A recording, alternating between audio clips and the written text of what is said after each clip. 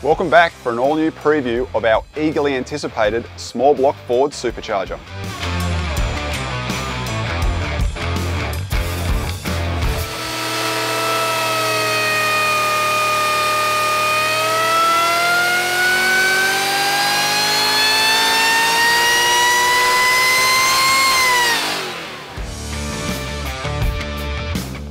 We're back with our good friend Frank at Dandy Engines, and this man knows a thing or two about small block Fords. Hey Heath, well, you know, I love my small block Fords, and when you came up with the idea of building one like a blower kit for a low deck 8.2 302 Windsor based engine, I was pretty excited, you know. We had some great results with the Godzilla combinations. Those episodes are on the channel, you can check those out. But we've taken the 2650 technology and developed an intercooled solution. So we're looking at a 302 Windsor, and that is a common combination. Yes, the 302, we call it the 302 Windsor based engine because like this one in particular has a 347 stroker crank. But then if you venture into a dart block or a motorsport Ford block, you can make them as big as 363 cubic inches like this engine. So this engine is a pretty basic engine. It's an off-the-shelf cylinder head, it's an off-the-shelf block, off-the-shelf pistons, rods and crankshaft. The camshaft is nothing exotic. It's only a 230 at 50 camshaft, which is generally what we put in every common 347 that we do. Now you've built the engine for us, we ran it aspirated with a carby. With a dual plane manifold, it makes what it typically would make with something that's got that 10-to-1 compression, 230 at 50 camshaft. It made like 450 horsepower, pretty easy. I think it was on the third pull and we were pretty happy with that.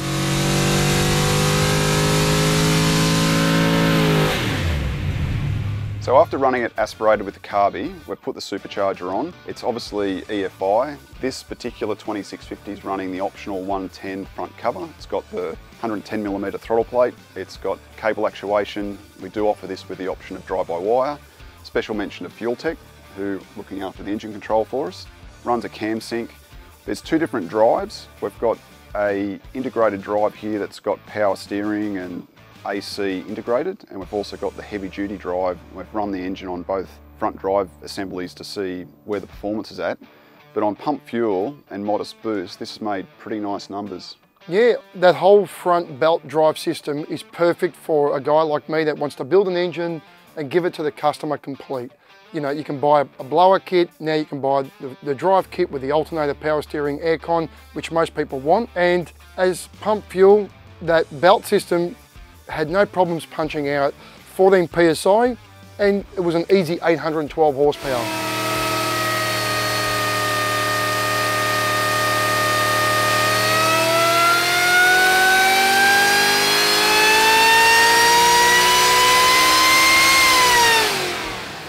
And the pulley ratio, 75 on the top I believe, and I think it's a 160mm lower, so the blower's really in its sweet spot at 14 pounds. It is so happy. You know, we didn't even try and make power and it punched out 800. Now imagine having this in your Mustang or your XY or XW. You can't even use 800 horsepower on the street.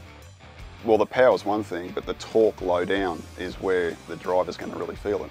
We didn't even try pulling the engine any lower than 4,500. I suppose it's a bad habit of mine to just pull them from 4,500 onwards because it just seems to be in a happy spot. You know, on the first pull, we weren't even trying. It punched out like 600 odd foot-pounds of torque. Now, you know, I've raced 9-second aspirated cars and they had just on 600 foot-pound of torque. So our integrated drive is 8 rib, and on 98 RON fuel we saw just over 800, but we took the opportunity to then run it on E85 and naturally we saw the power jump. Man, a couple of degrees of timing and you know, the thing made just on 900 horsepower. Which is fantastic for an engine of this calibre. If you couldn't use 900 horsepower on a you know, in a Mustang, doesn't matter how good the setup was.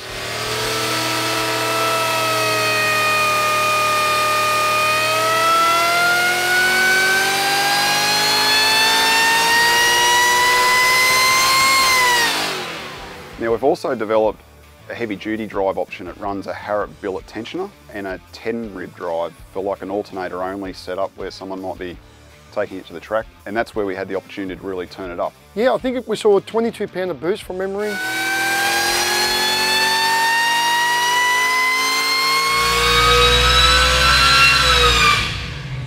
it made like 1,007 horsepower, like not even trying. And that gives us the larger crank pulley, which is limited on this combination, and then you can run a top pulley to get obviously more blower speed, and 22 pounds, 1,000 horsepower on pump E85, it's a killer combo.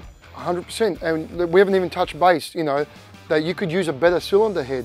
You know, you can put more compression in the engine, you can put more camshaft in the engine, and then we didn't even do anything on ice water. So if you're going to the track and you want to have more horsepower, it's there.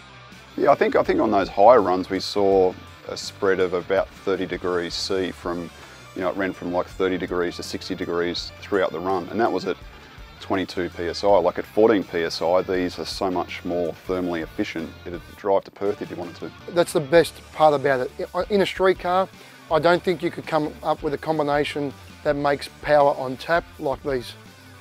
So we know the 302 Windsor 8.2 inch deck height is popular, and a common phrase you see with small block Fords is the cleave-bore combination.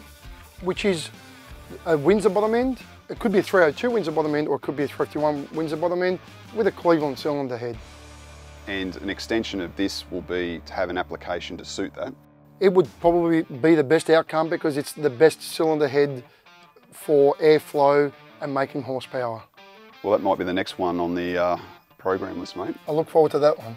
Thanks, Frank. Thanks for watching. Stay tuned for more updates. Check out our website to learn more. We'll see you next time.